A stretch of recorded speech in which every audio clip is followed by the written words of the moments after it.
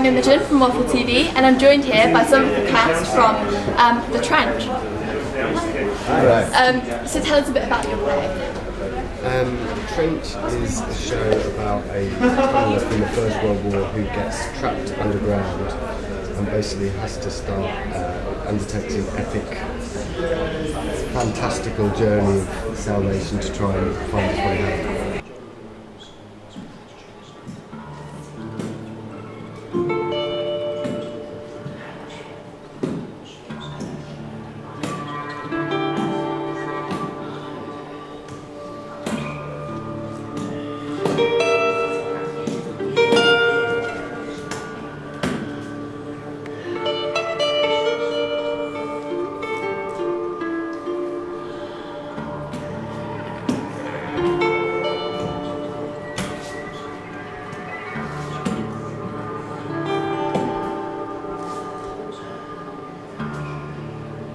It's quite an intense play. How do you get into that? Yeah, I guess it is quite intense in a lot of ways. I don't know, how do we get into character? We sort of jump around and... Usual warm-up and shouting to each other. Yeah, I mean, the set that we've got is... Our designer's done an amazing job with the set, so immediately once you're in set, the costume and house music sets the tone very easily for us, so we kind of just go with that way. Yeah, so there's quite a few people working on this one play. Yeah, I mean there's 5 of us in it, there's kind of 4 actors, and then Al is a singer-songwriter who performs all his music live, and then to the side of that we've got directors and designers and assistant directors and music directors. So there's a big team there that's trying to put together. Yeah. And you also have puppets on stage as well. We do have puppets, yeah. That's scary for puppets. Yeah, terrifying. Yeah, he designs a load of our show. He's absolutely amazing. He makes all our puppets as well. You've had a good time. I've had a great time. Yeah. Well, puppets. yeah. Well, he's called the Guide, and he's a 3-man operated puppet. But I get to be the voice. So I have a great time just enjoying him, and he's also he's a little bit of a life of his own. I can help you find the thing you seek. The creature speaks with steady tone and eye. But, as with every other thing in life, be known, with all that's taken comes a price. But eyes the creature, humped and cloven hoofed. His black eyes shine like puddles in the mud. And all the fear falls from his weary bones. And rising to his feet, he calmly says, "There is no cost more great than that I've paid." How do you learn to control it? Well, oh gosh, it takes quite a long time. I mean, you have to spend a lot of time figuring out where he's going to move and how he's going to move, and then it's like working as a team. That's the hard bit, is just taking one step at a time, knowing that where he's going to move and when he has to stop, when he's going to turn, and all this, and eventually sort of get a feel for it. But it takes a while. And you get to a point where you have to start treating the puppets like actors as well. You kind of need to find a character for them, and then because in our show they play characters, you know, so you need to find a personality for them and then bring it into the show. So it's an interesting kind of strange thing, but it's quite good fun. Yeah. And what type of audience are you trying to attract?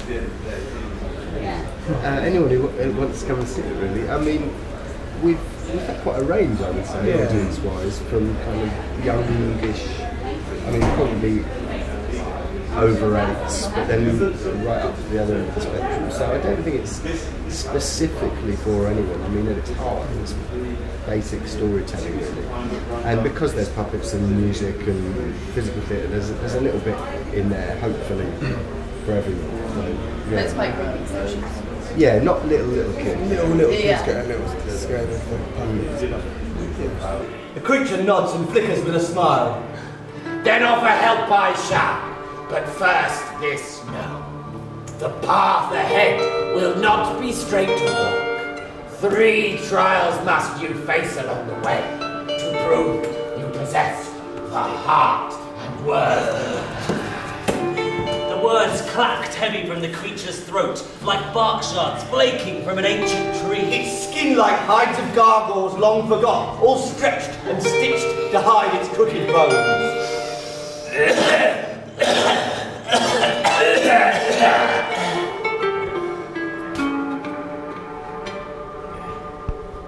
The first to pass across an open field that lies atop a sharp and thorny ridge.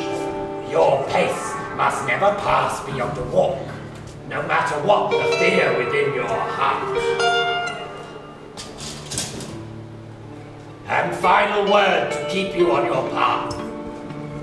Whatever happens, only look ahead. With that, the thing withdraws into the dark. Bird calls out. But there comes back no reply. He scrambles on the floor to find his lamp, but when he holds it up, the beast is gone.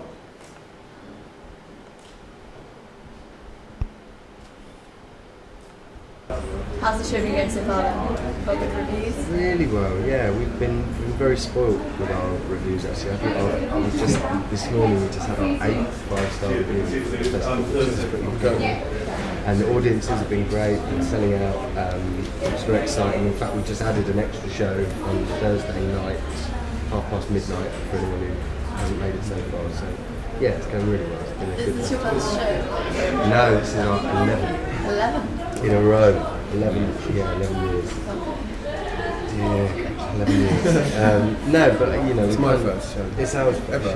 Does the group change around quite a lot, or is it?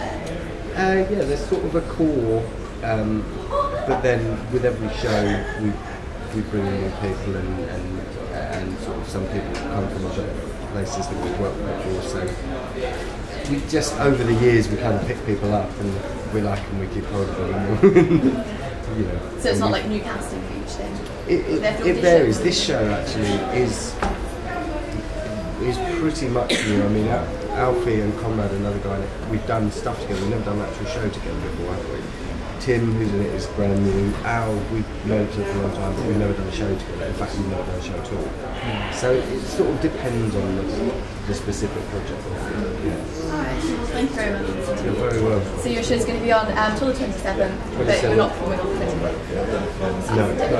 At the Pleasance Court. Pleasance Court, yeah, Pleasance to 1:10 every day, plus midnight on Thursday night as well. Okay. Keep watching Waffle TV for our daily Fringe coverage.